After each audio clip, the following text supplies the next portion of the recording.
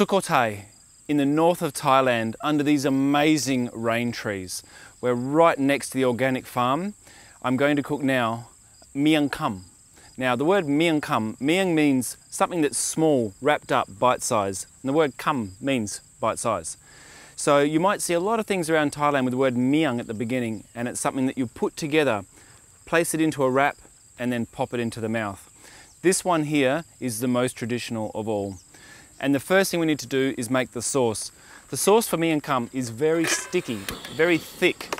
So make sure you reduce the sauce until it's almost like toffee. Firstly, some water. And then into the water, we break up some sugar. Now we went to the market this morning and I spoke to one of the locals. This is pure cane sugar. And this is what the people who make Miang Khum sauce in this location only will use this particular sugar. We put 3 pieces of that in there, about 80 grams. And then some shrimp paste. Shrimp paste, we all know, very strong, very high in perfume, but it adds a flavour that's so unique for this sauce. Then some tamarind pulp. To make your own tamarind pulp, just put some tamarind pod into some warm water and squelch it around until all the flesh comes off the seed.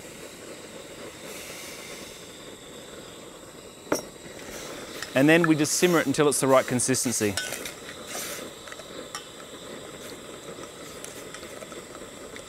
While that's cooking, I'm going to make the ingredients for the Miang Khum. Now, firstly, the leaves.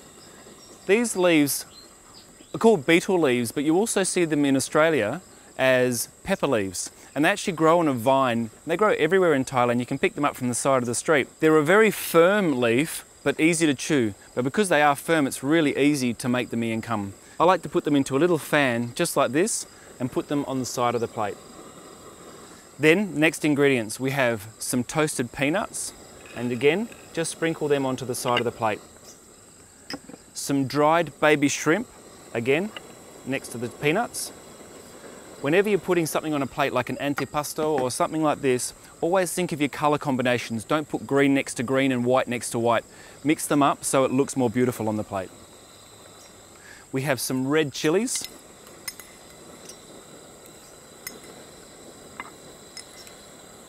Lots of chili. And some desiccated coconut that's been toasted in a wok, dry toasted until the colour really comes out. Just checking the sauce. Still got a few minutes. Then some lime. Now this is what's really unique about Miang Khum. The lime we cut with the skin on, don't peel it.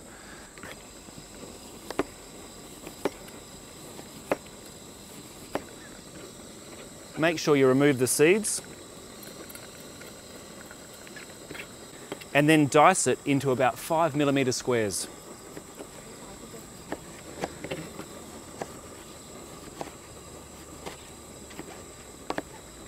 Okay, we'll put those next to the coconut.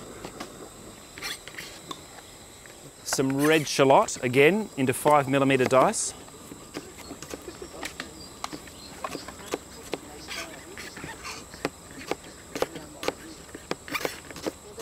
And onto the plate. And then finally, the last thing, some fresh ginger. Make sure you get young ginger, it's much more tender.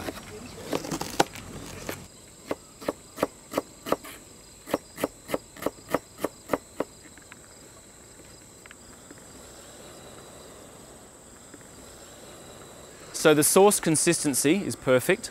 Just a splash of fish sauce at the end. And the reason why I like to add it at the end is the flavour of the fish sauce will remain, it won't cook out. Then we pour that into the dish, but don't serve it yet because it needs to cool down before we can eat the Miang Khum. So after about 10 minutes, the sauce has cooled down to room temperature, a teaspoon in the sauce, and then what you do is this. Take one leaf, bend it so that you can form a cone shape. Then place into the cone a small amount of the ginger, some fresh shallot, a few pieces of lime, toasted coconut, enough chili that makes it hot enough for you, some of the dried shrimp, peanuts, and then finish it off with that sweet, lovely tamarind sauce. Something wrapped up in the mouth. Miang Khum.